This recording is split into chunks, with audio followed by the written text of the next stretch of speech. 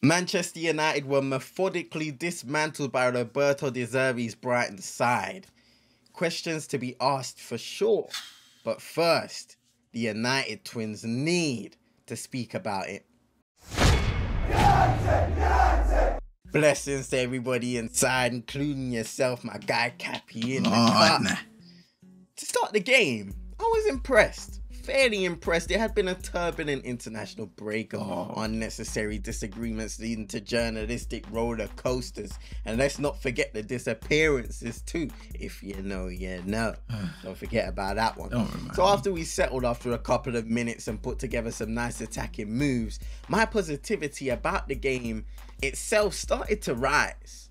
Wouldn't say I'm quite on the electrifying goosebump levels of The Rock's return on Friday Night SmackDown, but nah, it's still far off. I'm not gonna lie to you guys. I'm not gonna lie. But in all seriousness, if there was one player that really caught the eye in the infant stages of that game, it was Marcus Rashford, because he looked to be direct. We know how great he is when he looks to take on guys, when he's confident, driving to the byline, making threatening runs beyond the defense, and that's exactly what he was doing, making dangerous runs, taking on whoever was defending him. And if we were to score a goal, it looked like it was either going to be scored or assisted by that man himself. We had a different tactical setup for this game as well.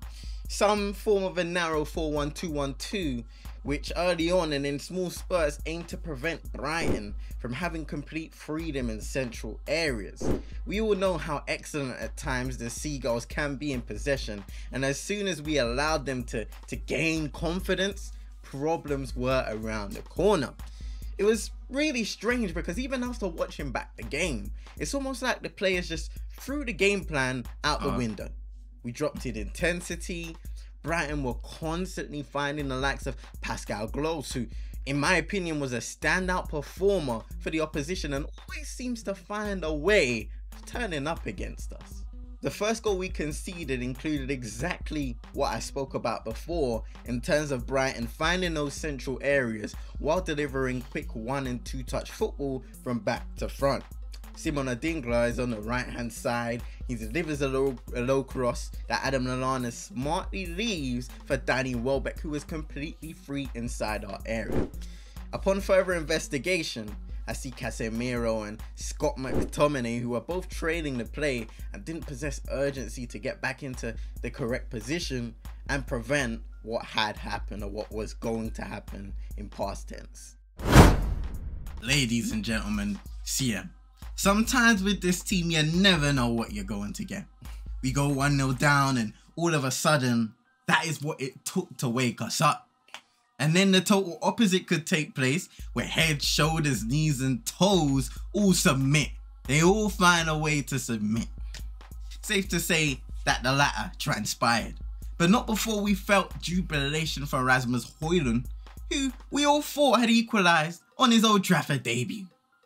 Marcus Rashford, as he usually does, found himself at the byline, where he just squeezed in a low cross where the Danish international controlled, swiveled and found the goal. Good finish. Unfortunately, the officials discovered through VAR that the ball was out of play before Rasmus was even in the picture. So instead of it being game on 5 minutes before half time, we needed to pick ourselves back up again after slight disappointment.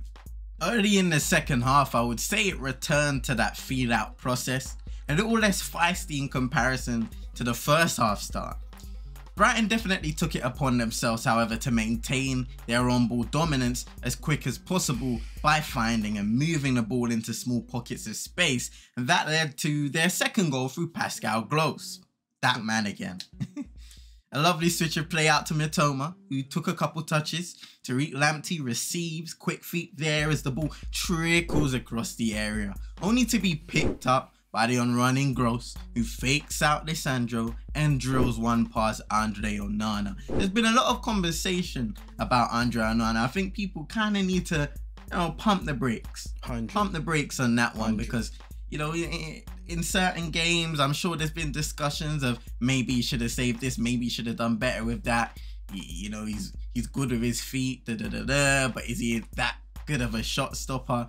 so far. We've been given a small sample size, so let's pump the brakes and calm down with the sheer negativity, the vicious cycle that's happening once again.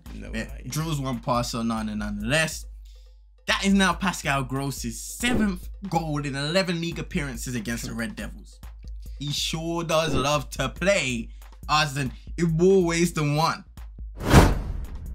It's funny, maybe it's not, because when I was taking notes during the game, I just ended up writing Manchester United, the masters of their own demise on and off the pitch.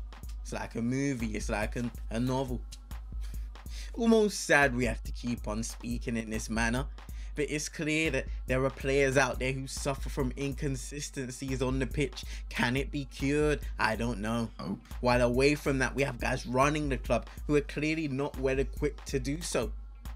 Put that all together and the image is like the dog sitting in the middle of a room engulfed in flames. Either way, you're walking into the fire or it's going to catch you slipping.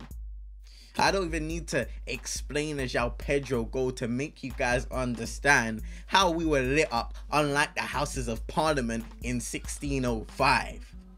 I would like to quickly, however, congratulate Hannibal Mejri, who scored his first senior Manchester United goal with a sweet strike from long range. Even if it was a consolation, a good moment from him. And there were some people on social media criticizing him for his light celebrations. I mean, come on, man. What are we doing today? Guys will speak about them taking the emotions out of the game through the things like VAR and changing rules to take away dissent or just players showing emotion in general. And then you complain about stuff like this. Make it make sense. Oh boy, overall, it's never a good sign when fans leave early, decisions are booed. Even though the Rasmus Højlund sub was something I understood due to the fact that he arrived with a back injury and you didn't want to instantly throw him into the deep end and you know, heavy minutes. It can do numbers on the body. Trust me, we've seen that before. We have seen that before. He came off the bench in both international games for Denmark and played about 75 minutes combined. I will say that part of the reason why things went wrong on Saturday are due to the lack of adjustments Ten Hag and the team make during games, and that most definitely is an area I would like to see the Dutchman improve upon, because in tight situations or even ones that seem to be getting away from you, like Saturday once again, that's how you can turn things around. Not always guaranteed, but a valuable skill nonetheless.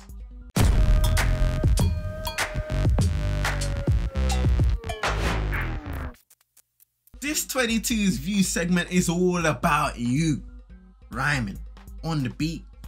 But anyway, on Twitter, the YouTube community tab, we've asked you to have your say about the game, and the same will be said about news we're gonna be covering in the next few United Twins episodes, so look out for that. CM22ENT on Twitter and the YouTube community tab. Subscribe if you're new. Without a further ado, let's see some comments. So we got Manj in the cut over on Twitter saying picked apart part 2 premiering after the game against Bayern on Wednesday, and he's referring to the thumbnail that we put out on Twitter, on Instagram, YouTube community tab, asking you guys to have your say on the game. Now, funny enough, man, like CM kind of said on Twitter, he's looking forward to it. If we can find our attacking boots, then it could be an interesting game on Wednesday at the Allianz. But right now, I would also understand why a lot of Manchester United fans, including myself, fear that travel over to Germany in our very first Champions League game of the season. It could be a sticky one. The saving grace we do have is that Bayern Munich, based off of what I've seen, are not really at their best, and they haven't been at their best for quite a while under Thomas Tuchel. Got a couple people here. Shout out to Realist United and shout out to Super Nick over on Twitter. Realist said poor mentality across the pitch. Some looked like they didn't want to even be on the pitch. Super Nick said told ya the tools are down in. And then Reader said, still ain't Ten Hag, it's poor mentality. It's been here years now, and until we get them out, it will continue to happen. And I do agree. Me and Cappy have spoken on numerous occasions about the mentality. Can the mentality of some of these players be cured?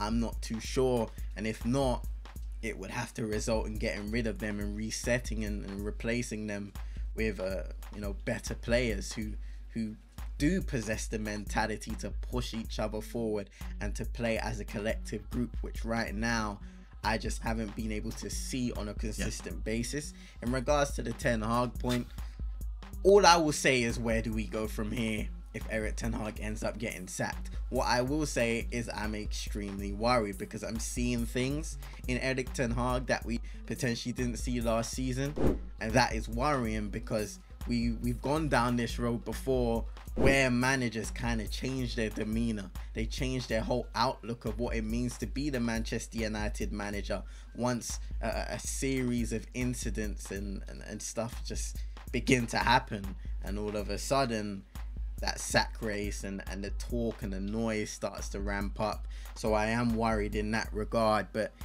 to the Manchester United fans who are already Erik Ten Hag, I would ask you, where do we go from here?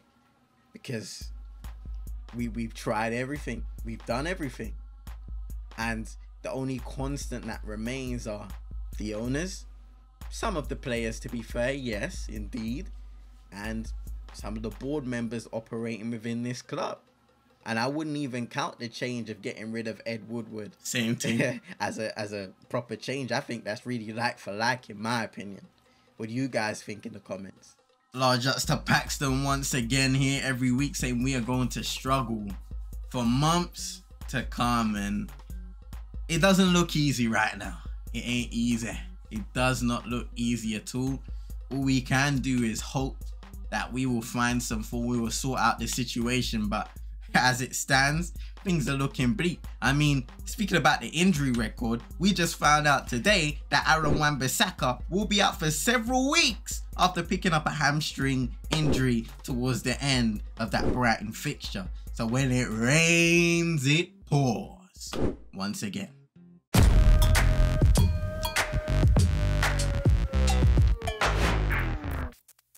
Ladies and gentlemen, as one door closes, another one opens. A trip to the beautiful Allianz Arena approaches with the sound of champions.